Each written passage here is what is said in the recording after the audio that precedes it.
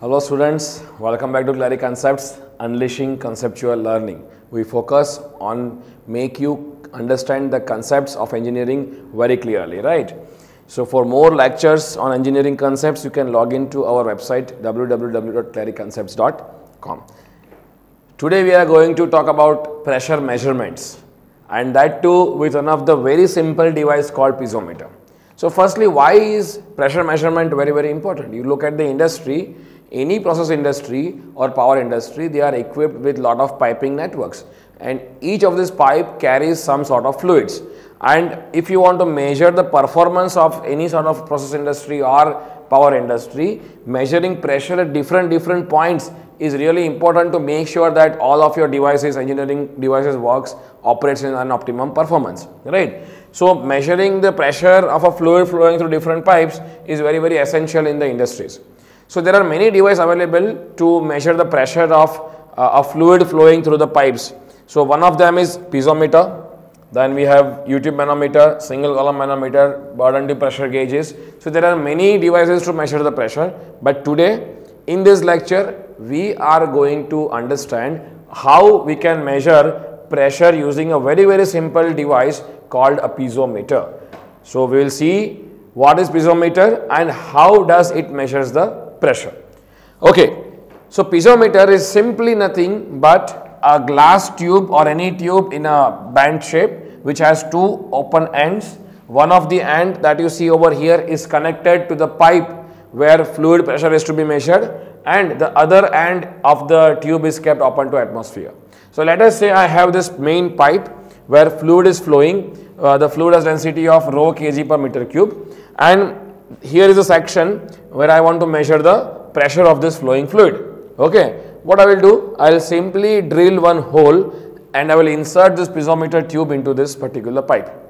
Now when you insert this, what will happen is the fluid from the main pipe will start flowing out in this piezometer tube and will climb a particular height. Now intuitively you say me, what now, let's say if pressure within the fluid is very high, then the height climbed by the fluid in the piezometer will also be high. If pressure in the fluid will be lower, then the height will be lower. So there is some connection between pressure and the fluid height in the piezometer tube. It is directly proportional. So let us understand that how you can measure the pressure within the pipe using the value of this height h.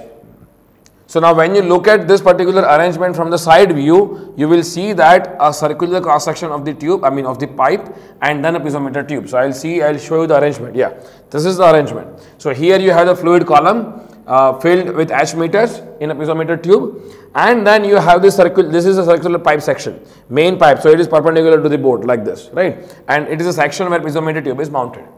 Now let us suppose point A is the center of the pipe, and here you are supposed to find the pressure at point A of the fluid flowing through a pipe. And let me mark another points, point B at the corner and point C at the free surface of the fluid in the piezometer tube.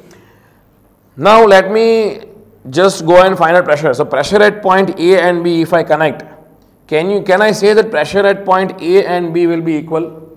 You look at this. Why? Because A and B lies on a common horizontal plane, and also they can be connected by a continuous line being in the same constant density fluid. So I can say pressure at point A and B are equal. Now if you have not viewed my previous lecture where I talk about the pressure variation in the hydrostatic, in a static fluid, I request you to go to that particular lecture and then come back, because this is the concept which I taught in that previous class.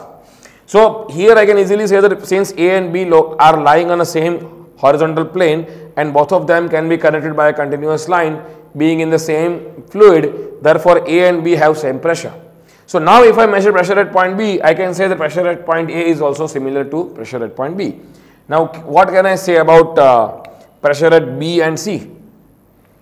Because they are on a different vertical line, and we can use hydrostatic law between point B and C, and I can say that pressure at lower altitude point equals to pressure at higher altitude point plus rho g h, where you can say that pressure at B is at lower point, pressure at C is higher point, and then rho g h. Now what is rho g h? Where rho is density of the fluid and filled between B and C. But which fluid is filled? The fluid which is flowing through the pipe. So here density will be the density of the fluid flowing through a pipe, which is rho. Then G is what? G is gravitational acceleration 9.81 meter per second square, and H is what? H is this particular height between B and C up till which the fluid has risen, right? Now I'll say that pressure at point C is atmospheric because it is open to atmosphere. So the formula will be PB equals to P atmospheric plus rho GH. So we will be aware about what is the value of atmosphere pressure. Rho will be known to us because whatever fluid is flowing through the pipe, I know what is the density of that fluid. G, I know the value, and H I can easily measure using a linear scale. So just by measuring the value of H using linear scale, you can find out pressure at point B. And since you know pressure at point B, you can also say that because both of them are equal, pressure at point A is also the same value. Clear? So therefore, now I hope you understood that using the H, how can you measure pressure at point A, which is P atmospheric plus rho G H. Now let me take you to one of the interesting fact. Let me take an example where water is flowing through the pipe. So density of water is 1000 kg per meter cube, and then the water level risen is up to a height of 0.1 meters, for example. Now if I ask you to measure the value of pressure at point A, so you will use the same equation, pressure at point A equals to P ATM plus rho GH. So you can say rho is 1000, G is 9.81, and then H is 0.1 meter. So you put the values, you will get PA equals to P ATM plus 981. Now question is, what is the value of atmospheric? So now there are two ways in which you can put the values. Many times people use 0 Pascal, many times people use the exact atmospheric values from absolute zero line. So you can have two options. Let's say first is 0 Pascal, which is a gauge pressure of atmosphere, and then there is another value called 10135 Pascal, which is absolute value. And I have explained you in one of the lecture where I taught you about fluid pressure and difference between absolute pressure, gauge pressure and vacuum pressure. So if you are not aware about this lecture, kindly go back and look at that lecture and come back to this lecture, right? So these are the two ways in which a pressure can be represented. One is gauge, one is absolute, right? Now if you substitute the value of P atmospheric as 0 Pascal in this equation, you will get PA, that is pressure at point A, in gauge. And if you put this pressure in absolute terms, that is 101.325, the value that you will get for PA will be absolute pressure. So let us put 0 first, so I will get 981 Pascal, which is gauge. And if you put this 101.325 plus 981, so this is the final answer in terms of absolute. You getting my point? Both of them represent the same pressure, but values are different because the reference from where the pressure is measured is different. So for this, for gauge pressure, the reference is taken as atmospheric, and for absolute pressure, the reference is taken as absolute zero, that is pure vacuum, right? So I hope you understood this, how to measure the pressure using the piezometer. But this is not the case where you can use piezometer always. There are some limitations of using piezometer. Let me also mention that in this lecture. So let us say if I have a gaseous fluid flowing in a pipe, do you think I can use piezometer to measure the pressure? Let us see what will happen if you do that. So let me have a section where I need to measure the pressure. I will put the piezometer tube, and what you can see is gas will start flowing out. You will never see a particular the liquid or any surface where you cannot measure the height even, right? So piezometers cannot be used to measure the pressure of the gaseous fluid flowing through a pipe. This is one of the limitation of this. So piezometer cannot be used to measure the pressure of the gaseous fluid. Now let us take another limitation. So say for example, you have a fluid flowing through a pipe and the pressure in this line is below atmospheric. So the pressure of the fluid flowing through the pipe is less than atmospheric pressure. Now if you use piezometer to measure the pressure, what will happen? You insert the piezometer.